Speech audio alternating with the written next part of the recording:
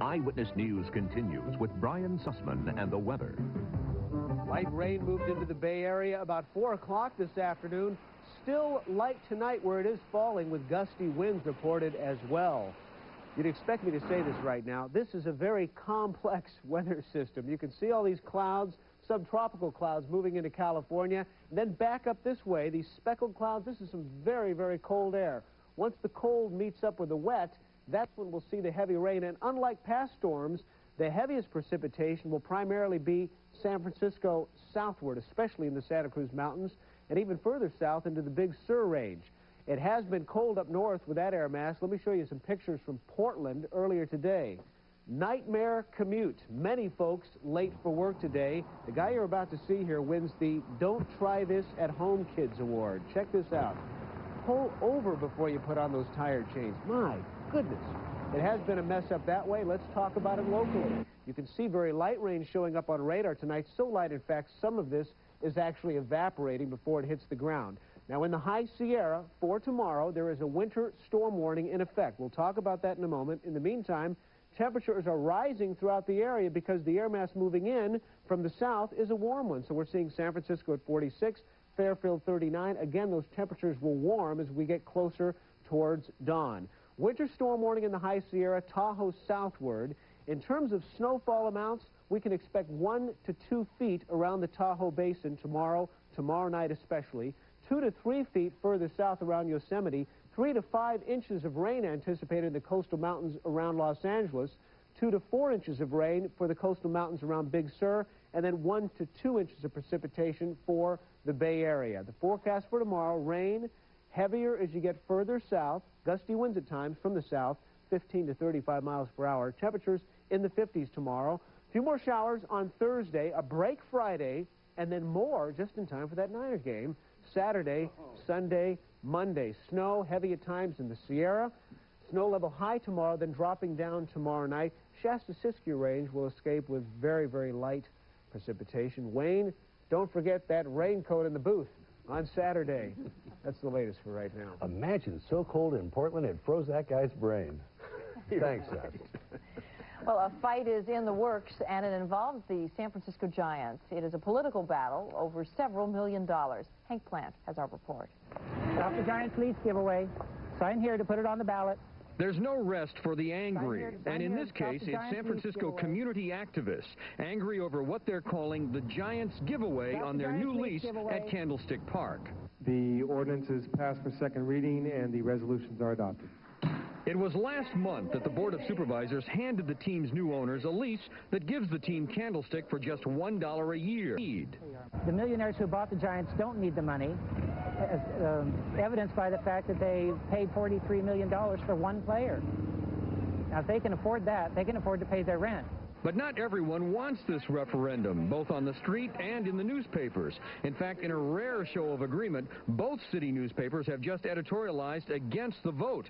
The Chronicle going so far as to tell people not to sign the petitions. One of the points we made in the editorial that the team is already losing money, so that it's not a matter of millionaires lining their pockets. It's a matter of getting jobs and a certain spirit back to San Francisco. He says they're not trying to cut off free speech by suggesting people don't sign the petitions. And as for the community organizers, they say they don't read the editorials anyway. In order to make the November ballot, the people gathering signatures on these petitions have to get 14,000 more in the next 2 weeks. That's about 1,000 a day. In the world of politics, it would be a triple play, but they say they can pull it off. At Candlestick, Hank Plant, Channel 5 Eyewitness News. Just ahead, what's happening at some Bay Area parties that has lots of people worried. And she's Phil Donahue's wife, and boy, do the tabloids love to write about Marlo Thomas.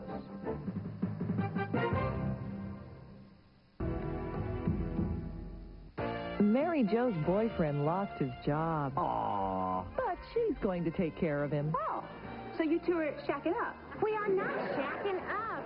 How long can he stay? What year is it now? Learning to cook, keeps the house straight, spends time with kids, and even forming a bridge club. But now he's pushing it. Can I borrow 20?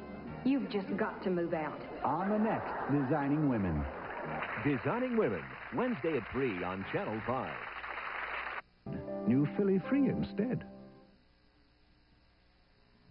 You're watching Dave McElhatton, Kate Kelly, Wayne Walker, and Brian Sussman. An elementary school principal from San Jose pleaded not guilty today to charges that he sold drugs in his school's parking lot. Ricardo Trevino was arrested last month for allegedly selling methamphetamines to a police informant at Mayfair Elementary School. According to court records, Trevino admitted he sold the drugs to pay off a gambling debt. If convicted, he could face 4 years in state prison. A throwback from the 60s is on the rise in San Francisco, psychedelic drugs. It is all part of the all-night dance party scene, and it's catching on across the country. Bernard Goldberg has more. They don't call San Francisco Halloween by the Sea for nothing. You think you're looking at a dance, but the people dancing say you're looking at a movement. And if they're right, that might be scarier than you think. It's called a rave, and it's not just big in San Francisco, in Los Angeles, and New York. Raves, they tell us, are coming to a town near you, ready or not. They're coming together of anywhere from 500 to 1,000 people dancing all night long. Some sober, some not, many not. In fact, psychedelic drugs are making a comeback with this new generation. A very big comeback. These are your children and mine. They are involved in a new scene, which is a hell of a lot of fun. 25 years ago, Alex Stahlcup was a San Francisco hippie. Today, he's a psychiatrist who treats rave casualties. The kids say drugs at the rave parties, no problem. Come on. I feel good. I use ecstasy, I feel good. LSD. These are extraordinarily powerful chemicals. And any time that you are playing with your own neurochemistry, you're playing with fire. Why shouldn't people have a good time, and if they find it through drugs, and what's wrong with that? Well, you know, just between us, drugs are against the law. This is right.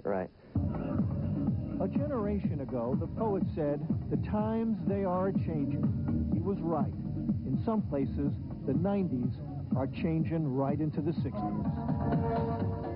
And tomorrow night, 48 Hours is focusing on the resurgence of LSD in the Bay Area and around the nation. That program will air here on Channel 5 at 9 o'clock, and on Eyewitness News at 10, we're going to look at another drug that is on the rise in the Bay Area, ecstasy. One more case reminiscent of that popular Home Alone movie tonight.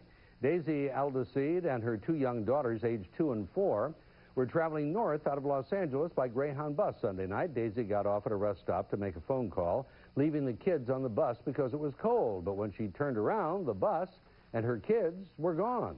Daisy made a frantic call to the highway patrol. The officers flagged down the bus, rescued the girls, who were a bit bewildered, but otherwise in great shape.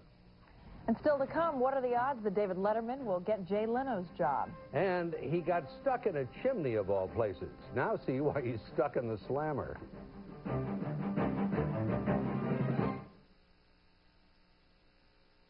You have questions. 5 has answers. When will it rain? What's it like outside? Will I need a jacket? When will the fog burn off? Is this going to be another drought year? Is the hole in the ozone getting worse? Why don't we get hurricanes? Is this the greenhouse effect? What's a microclimate? Which way is the wind blowing? How's it going to be this weekend? You have questions. 5 has answers. Channel 5 Eyewitness News at 5, 6, and 10. Hi, I'm Janiana Hero with KPIX TV. Help celebrate the 3rd anniversary of the Pier 39 Sea Lions. Pier 39 of the Marine Mammal Center produced for kids an activity book about sea lions and their environment. In San Diego, they're still talking tonight about the suspected burglar who collared himself. Let's take a look. The man is in the chimney.